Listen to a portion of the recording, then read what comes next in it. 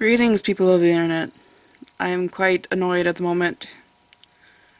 More than annoyed, really. I'm like furious right now because I had this it's one of the little cups that come with the portable painter, and I had it with well, almost full of water, and it spilled, and it got onto my sketchbook here, and as you can see, some of the pages have come out of the binding, which would be fine if the freaking glue that I tried to add back onto it would freaking stick.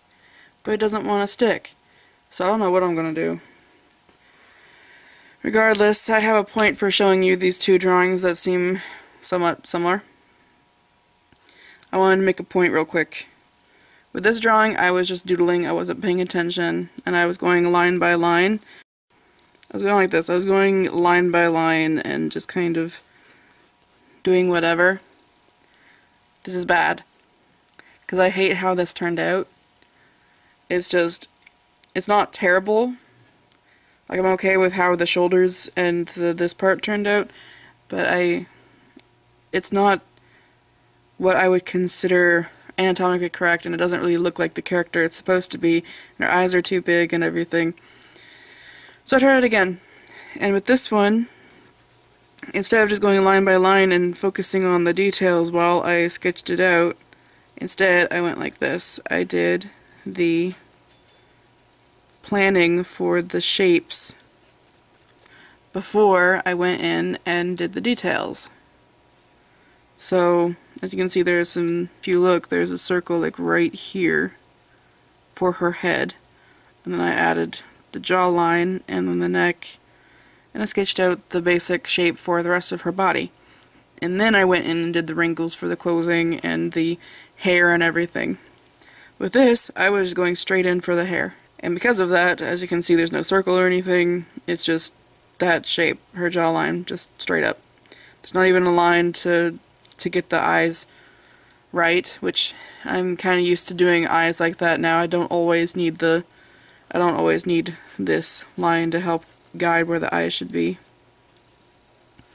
It does help though, but I still use it. So the point is that, yeah, this one might look fine to some people, but I don't like it, and that's because I wasn't paying attention. I wasn't focusing on what I should have been focusing, which was the anatomy and the shapes that I've learned how to set up. I'm going to paint both sides because I can, although if I get too much glue on my fingers from this, then I'm going to lose my ever-loving mind. Today is just not my day. Or tonight anyway, since it's kind of late at night now, because I didn't start early enough. Anyway, there's just water everywhere. Keep finding it sneaking around. Whatever. On to the speed paint. Greetings again, people of the internet. This is Cardiax from the future/past. It makes sense if you don't think about it too much.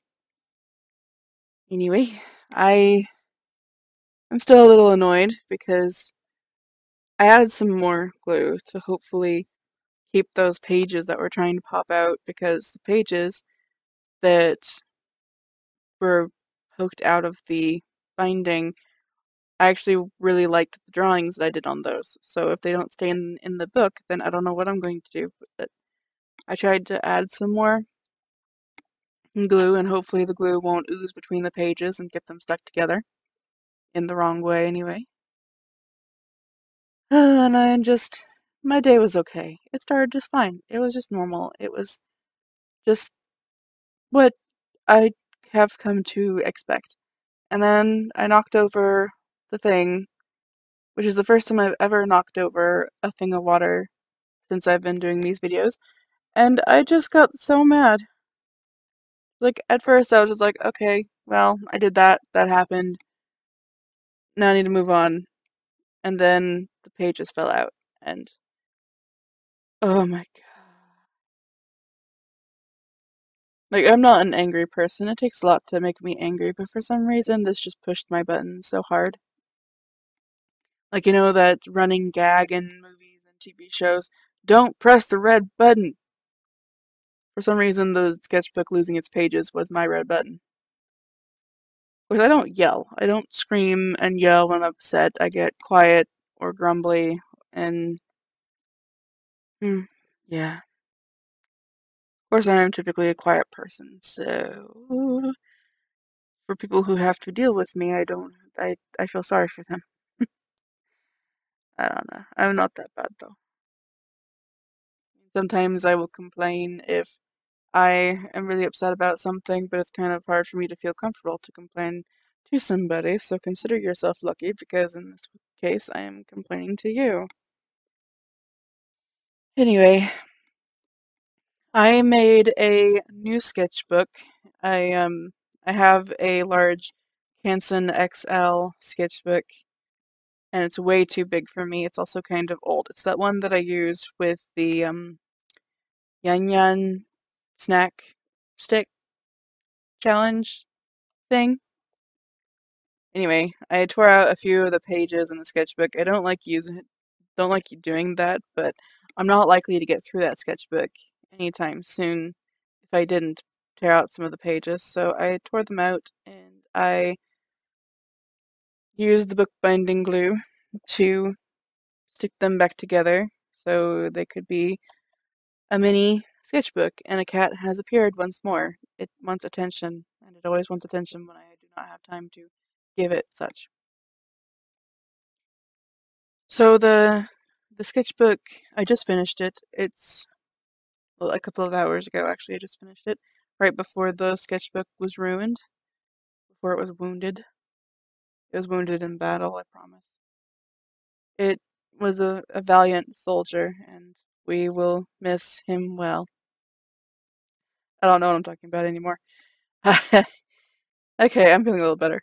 I started joking to myself, and then I just get a little smiley, a little bit amused. Anyway, so out of today, I at least got another sketchbook. It's short. It's one I intend to use for brainstorming for the webcomic that I plan to do. So, yep. It I haven't counted the pages, but I counted them and then I added more. I think I had 36 the first time I counted, but I didn't count after I added a few more pages. And I also, last night is when well, maybe not last night, I think it was the night before. Regardless, I I was trying to cut the pages with my um, scrapbooking paper trimmer thingy, but there's this little cushion that's situated like right beneath the place where the blade is supposed to to sit on, and the little cushion is supposed to hold the paper up so that the blade can cut it. Well, somehow the cushion fell out and I can't find it, so I tried to go to see if I could find a replacement, and nobody has a replacement cushion, so I ended up getting a whole new one, and those things are like $20. I didn't think they were that expensive, but I kind of need one because I really like making my own sketchbooks, and it's really nice not having to use a pair of scissors. Anyway, I um so I got a new one. It's still in the package, but I will open it soon when I make my next sketchbook, which will not be too far from now because I would like another sketchbook that I can just draw in, I think, so it doesn't have to be specifically watercolor or brainstorming for the webcomic. So yes. Also, tomorrow will be a sketchbook tour, just so you know. And if the timeline is correct, then I'm about to have an epiphany.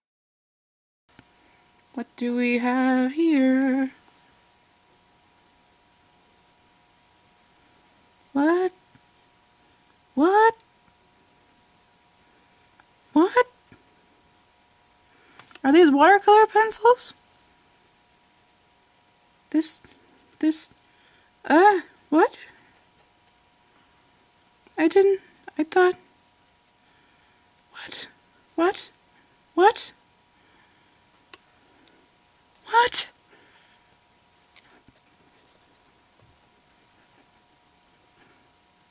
I just... What? Just... I just...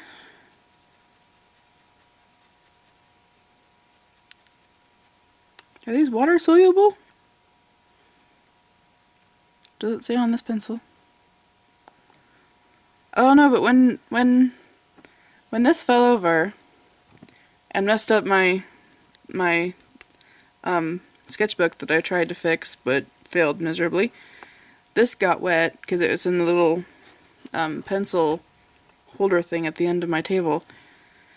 So the water got onto it and it kind of melted the pigment, I guess. So like it does this if I rub it side onto the paper.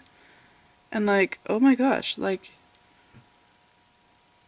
I didn't know the color erase pencils could do this, because this is, holy crap. This is okay.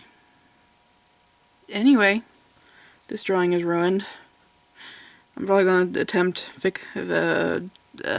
doing it at some point, but I liked it beforehand and then it got ruined because the freaking water decided to jump all over my freaking sketchbook.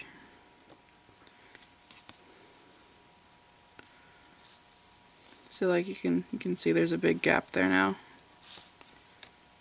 But oh my gosh, I didn't know that these pencils could do this.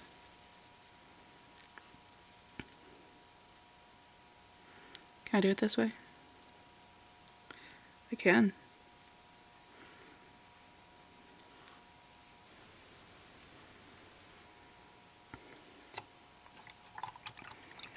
You learn something new every day, I guess.